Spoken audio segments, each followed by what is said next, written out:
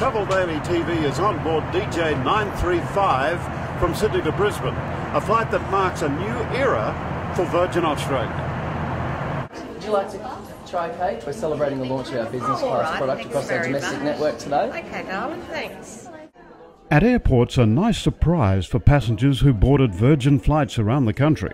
Staff handed out cake to celebrate the rollout of the airline's new business class offering on its Boeing 737 domestic fleet. Since the demise of Ansett a decade ago, only one airline has offered a domestic business class service. But that's all changed, says Virgin Australia's Liz Savage, who spoke to TDTV at Sydney Airport. Today marks the day where we introduce business class across the majority of our domestic network, bringing choice back for the business traveller. Starts with those comfortable leather seats, 38-inch pitch, so really great personal space in our new product.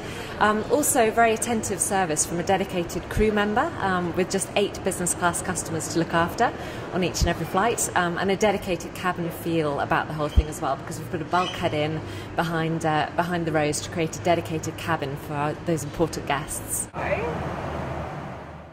On the in-flight menu, there's breakfast, lunch and dinner for business and corporate passengers, a selection of fine wine, as well as mid-morning and afternoon snacks. Economy class flyers haven't been forgotten either. For those on mainland capital city weekday flights, there's complimentary beer or wine after 4 p.m, and there's also complimentary tea, coffee and water for those on a saver fare.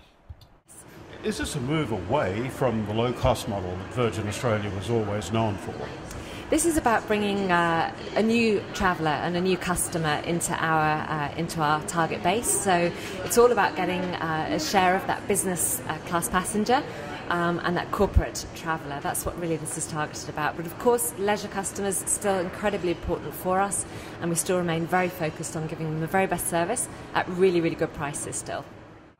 Virgin says it's evolved from a low-cost carrier to one that has repositioned itself into a high-quality international and domestic airline, offering excellent service and competitive fares. One thing's certain now, Virgin Australia really does mean business.